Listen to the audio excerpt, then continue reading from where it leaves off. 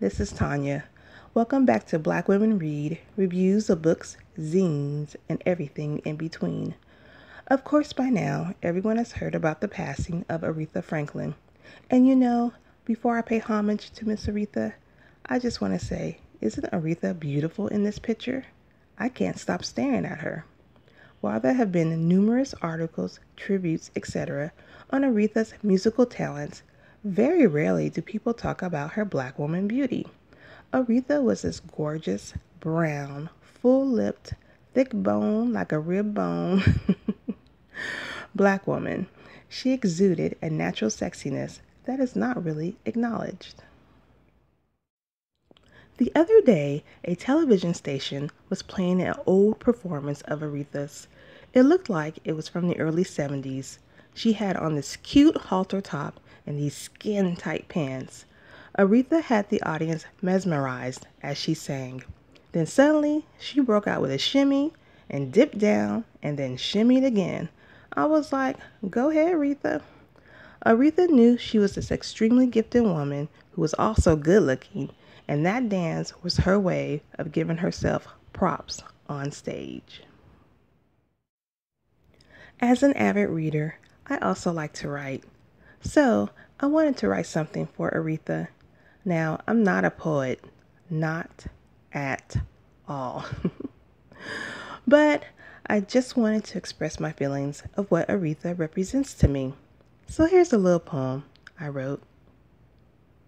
Aretha is collard greens, not kale, neck bones, hot water cornbread, lemon cake, pressing combs, burnt ears, baby I'm sorry, tangled barrettes, Sunday dresses, itchy stockings, eclectic sermons.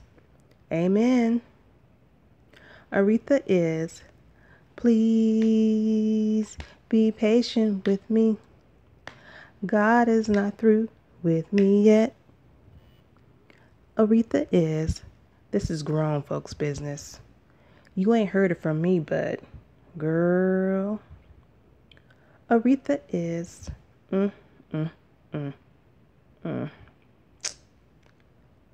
Aretha is Alabama, Mississippi, Memphis, Detroit. Aretha is my dear, my big granny, my mama, me. Rest in peace, Aretha. So yes, let's give some snaps up for Miss Aretha. Like I said, I'm no poet, but I wanted to honor the queen in some way. But if you want to see how a real master does it, check out Nikki Giovanni's poem for Aretha she wrote back in 2009. I will put the link in the description box. When people talk about their favorite Aretha songs, of course, Natural Woman, Respect, and Daydreaming often come up. However, when I think about Aretha, I think about a class I took years ago as an undergraduate student. The class was on Black American sacred music. My professor, a Black woman, loved her some Aretha, so we spent a good amount of time talking about the musical journey of Aretha Franklin. People tend to skim over Aretha's gospel years, but she is adored by people in that genre of music. We listened to early recordings of her singing in the church. It's easy to forget the power of Aretha's voice if we judge her by her later career. She still sounded better than people on the radio, let's keep it real. But of course, age and decades of singing had taken a toll on her voice. The early recordings of Aretha, her voice is rich and full and crystal clear. She would hold notes on end. Listening to those records, and they literally were records, reminded me why she is called the Queen of Soul. We were assigned a really interesting book for the class called Readings in Black American Music by Eileen Southern.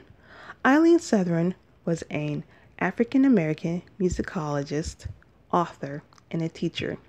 Her work is really important because she is one of the first people of academia to research the history of Black American music. She passed away in 2002. So, I was looking for this book the other day because I knew I wanted to talk about it. I kept a lot of books from my undergrad years because I just couldn't bear to part with them. So I just knew I had that book somewhere in the back of my closet. But when I looked, I was shocked I couldn't find it. I guess somewhere along the way I got rid of it. And I am really tripping about it. But I really wanted to share about the book, so I went to the library and was able to find a copy. But it was the original edition of the book because, of course, when my class read the book, it had been revised and updated for contemporary readers. The original book was published in the early 70s. While I was disappointed I wasn't able to get the newer edition of this book, it was still nice to read through and refresh my memory. The original book explores the early history of Black music, Black singers and instrumentalists, religious music in the 19th century, music on the plantation, etc. There are also several excerpts from books on Black musical icons, including Mahalia Jackson.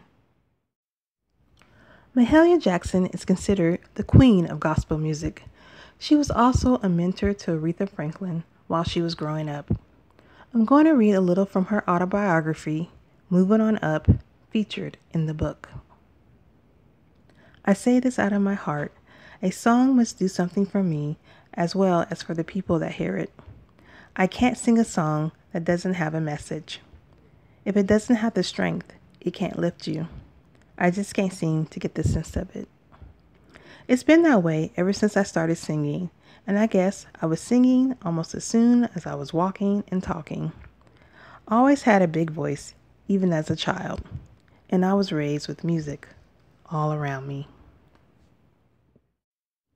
So yeah, definitely get readings in Black American music to add to your library. Like I said, the revised version is better and expands more on Eileen Southern's research. Wow, it's hard to believe Aretha Franklin is gone. As a 70s, 80s kid, I became familiar with Aretha in the 80s with songs like Who's Zooming Who?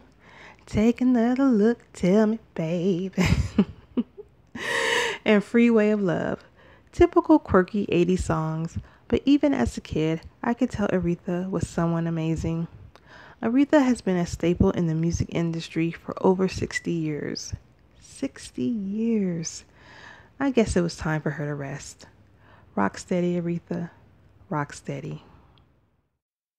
Thank you for listening, and I'll see you at the next video.